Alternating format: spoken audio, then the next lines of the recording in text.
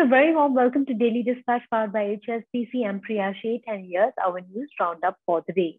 In the second week of the FinTech Open Summit hosted by the Niti Aayog in collaboration with PhonePe, AWS, and EY, Dr. Pramod Verma from Ekstep and Dilip Asbe from NPCI came together for a panel discussion moderated by PhonePe's Rahul Chari to share insights on the digital economy, architecture, and the overall cruciality of an empowered digital ecosystem. Stay tuned for more. A very warm welcome to Daily Dispatch powered by HSBC. I'm Priya Sheth, and joining us on this very interesting discussion is Vivek Sunder from Cuemath. Thank you very much, Vivek, for joining us today. I want to talk about the last couple of months. The edtech space has clearly boomed. We've seen so many new entrants. We've seen existing players scale up and grow rapidly. So tell us a little bit about how the last couple of months have been for you in terms of the kind of growth momentum that you've seen. Sure. First of all, thank you for having me, Priya. It's a pleasure to be here. I've been following YourStory for a while, so this is a familiar channel, as it were. So you spoke about the last couple of months. I want to sort of maybe roll a little bit back, Priya, to the start of the pandemic, because that's when the whole online boom really took off, where consumers were sort of, in a sense, forced to stay at home because of the terrible first phase of the pandemic where very little was known. Back then, our business was barely international. I mean, we had 90+% of our business in the country, logically so, because of course, that's where our home market was. We started in Delhi and then we expanded to the rest of the country. But in the last couple of years, our business has actually moved from being an India-only business to a majorly India business to a situation today where today we are a majorly international business. Over 65% of our business is international. It's across 50 different countries.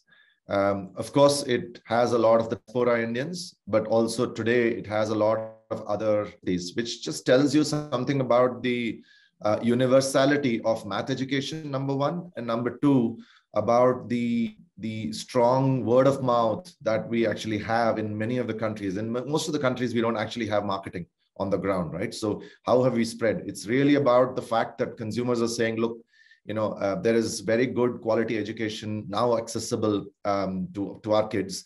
And as a result, 50+ countries are using Cuemath today. And the sum total of students who've ever used us is over 200,000.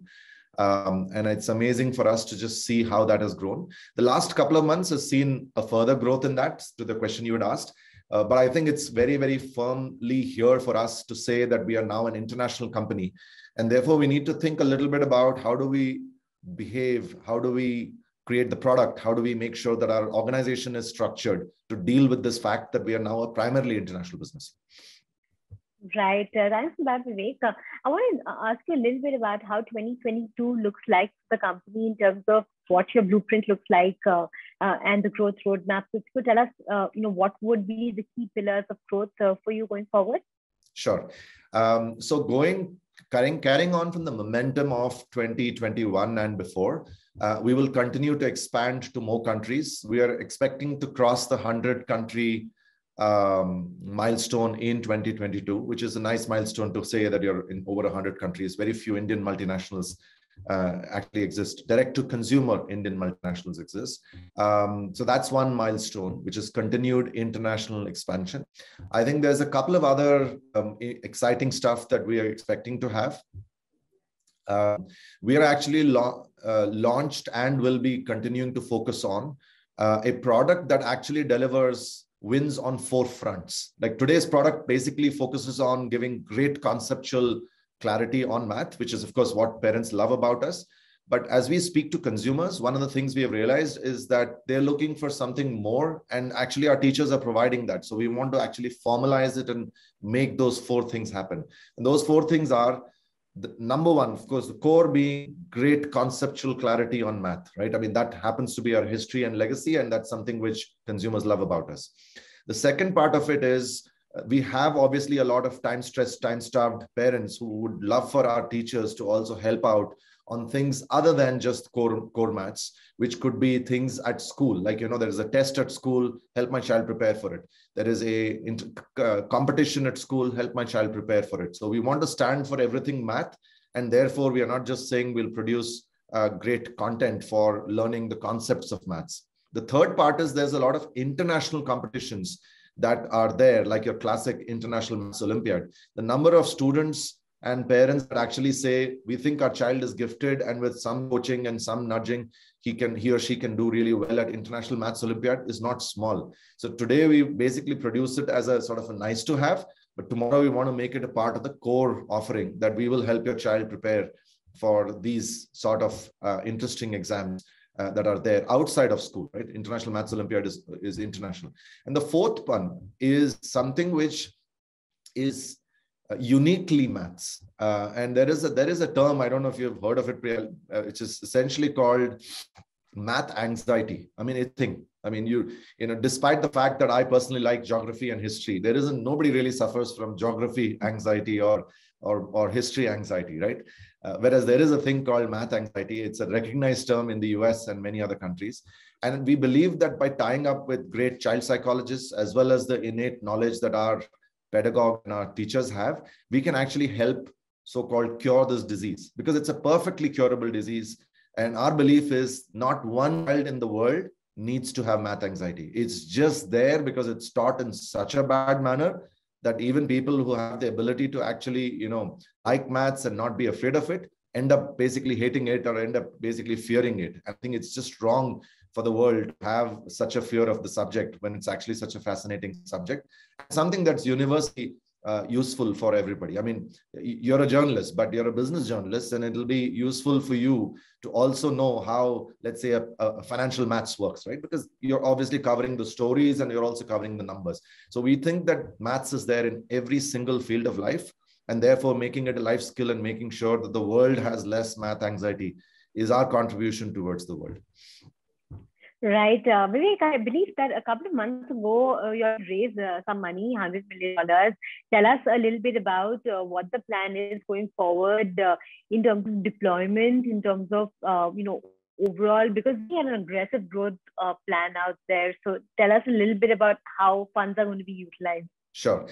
So our last fundraise, Priya, was actually a year ago. That was the formal fundraise that we actually did.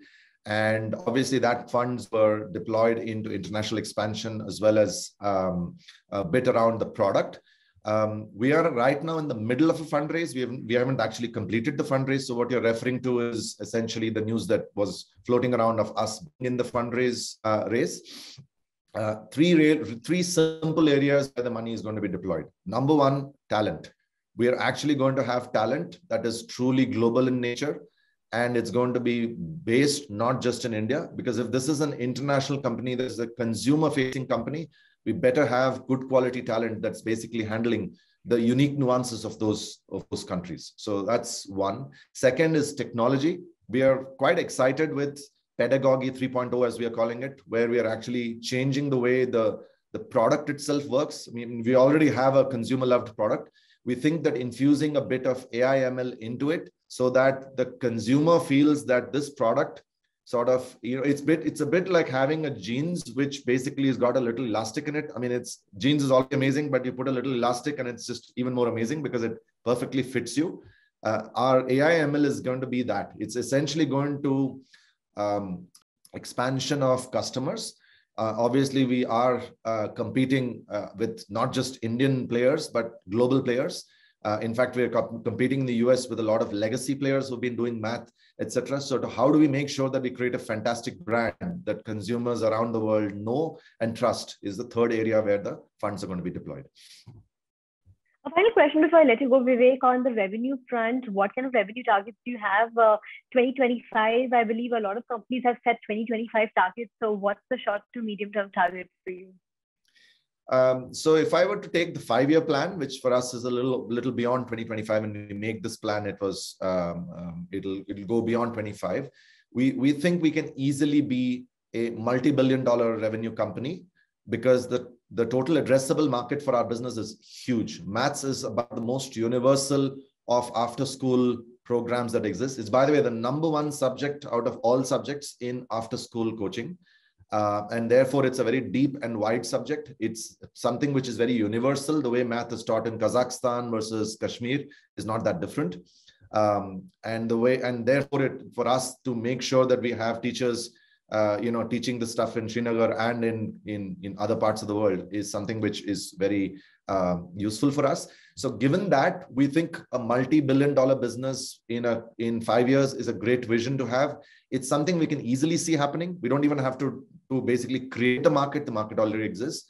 But if I take the next year or so, which is a little more of a short term, I think our business is easily going to be 5x where we are today, driven in 3 parts, really. One is, as I said, continue to expand into newer countries. We will be over 100 countries. Number 2 is essentially make sure that the pricing and the promotions are right. And number 3, we want to make sure that our retention and essentially referral program, which is really the most brilliant organic way to actually grow our business, continues to expand. So more consumers, the right kind of pricing per consumer, as well as more countries, is the way we'll basically be, quintupling our business in the next year or so. And I think a quintupling business with an international flavor makes it a very attractive proposition for a lot of investors too. All right, Vivek. On that note, thanks very much for joining us today. It's really been a pleasure speaking with you, and we wish you all the very best in your journey. Thanks.